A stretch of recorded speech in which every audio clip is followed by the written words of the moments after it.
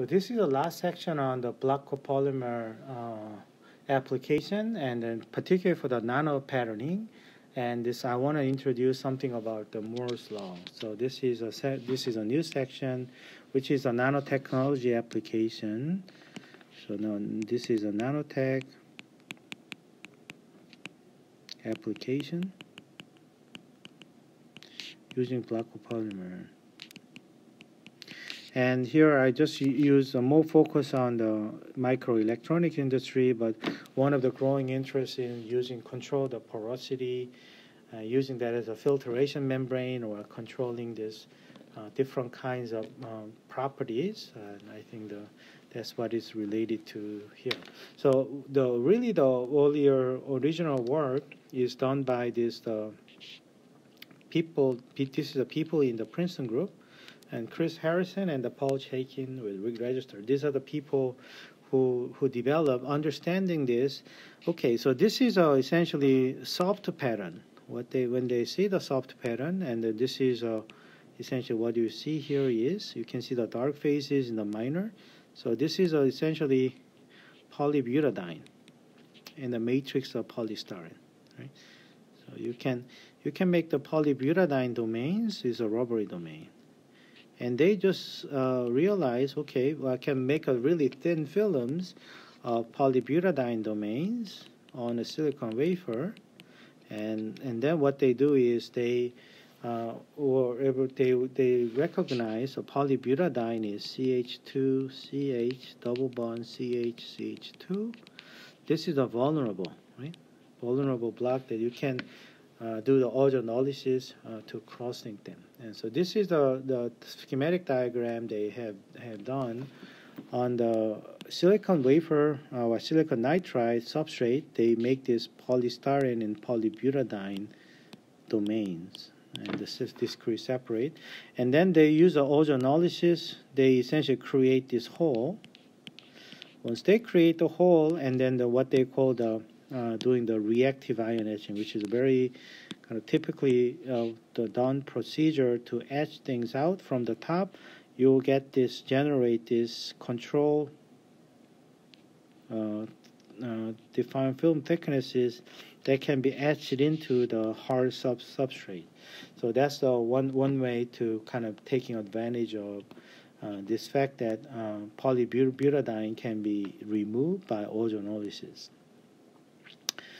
Okay, so, and the other method is actually they use staining the sample. So polybutadiene can be stained by the osmium tetroxide.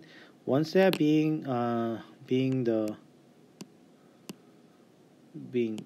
cross-linked as a domain, they will be much etch resistant, right? So when they do the reactive ion etching, they'll be much more etch resistant. So the one that has been crossing domain has been survived through, and you can etch through the silicon nitride, and then later that you can make this pattern that is this is where your polybutadiene domain used to be located, right?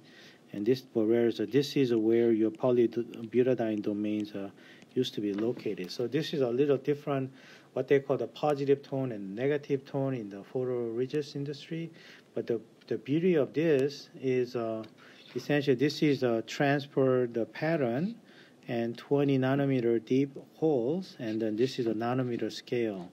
And without using many expensive one, you can really make these dot-like patterns, control the roughnesses, and they start to see that there's an opportunity for making new ways of drawing the pattern on the microelectronics industry. The second noticeable effort was done by Tom Russell in the UMass Amherst, and then he used a polystyrene and a polymethyl methacrylate. Okay, so in these cases, he was using the cylinder. Okay, the thing that he did is he applied the electric field, make the polymethyl methacrylate stand up, and then what he did is he essentially etched PMMA, because PMMA is can be degraded under the UV light, and with the selective dissolution you can make it, and then he was able to grow some metallic structures over there. So this is all about the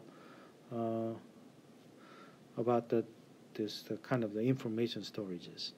And later this idea was taken off, and there is a lot of groups are still working on it, and I just talked about self-assembly.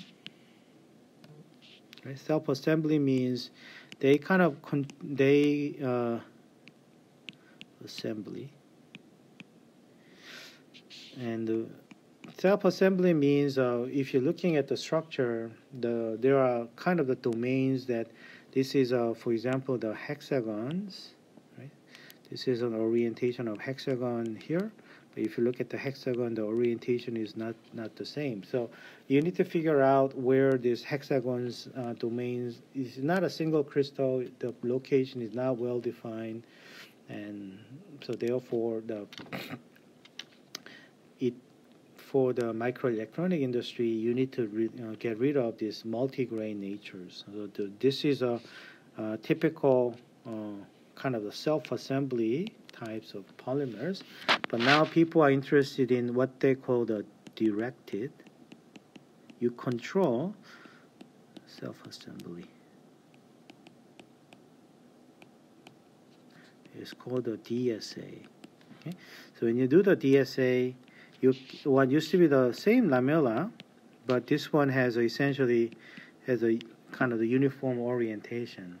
And there are different methods people trying to do, and then one way is trying to essentially confine the lamellar formation in the lateral confinement, and so that they can develop these structures, and so that what used to be a more entropy dominated the method into something that is DSA, or directed self-assembly.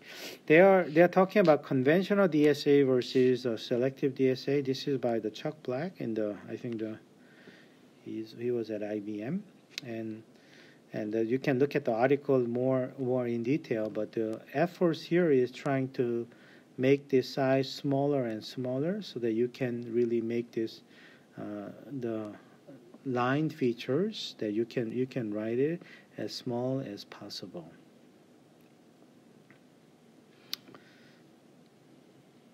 And finally, when you talk about the microelectronics industry, I have to talk about the Moore's law, and the Moore's law is coming from the Gordon Moore.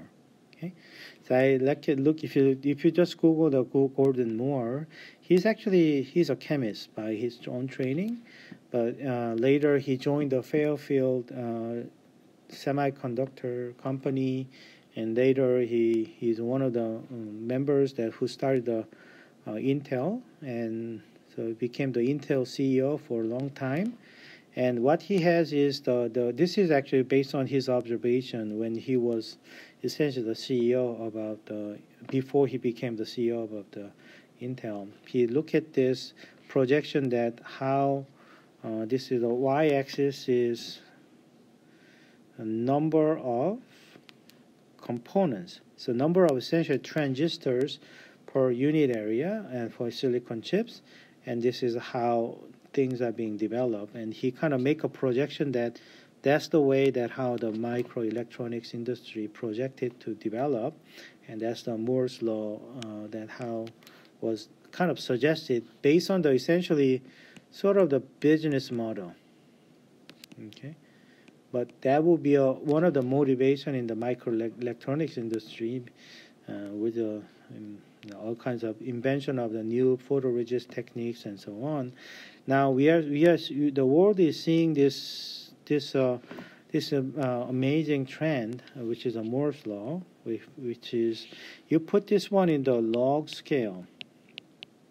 Right? This is a log scale transistor for microprocessor, and this is a linear scale, and this is what we see now. Right? This is almost like so this one means this is an exponential growth of the numbers of transistor, and the key point is now when these days you need to have features as the it's called the lithography. The feature size is as small as 5 nanometer. This is something that quite is challenging. So a lot of competing technologies are being used, and for a short while, people consider this one using the DSA technique to make this one happen. But now the what is called the extreme UV lithography, and this is going to take off and make it into the trying to make patterns for making more transistor populated on the same spaces to make it in the microelectronic industry. So this is what currently right now the EUV technique is its own big technique. This is a picture of the Gordon Moore with I guess there's all these microelectronics pictures in the background, and he's one of the really the pioneer who make all this information technology possible, because without the better computer chips, faster computer chips, you cannot imagine all the information that we process is possible.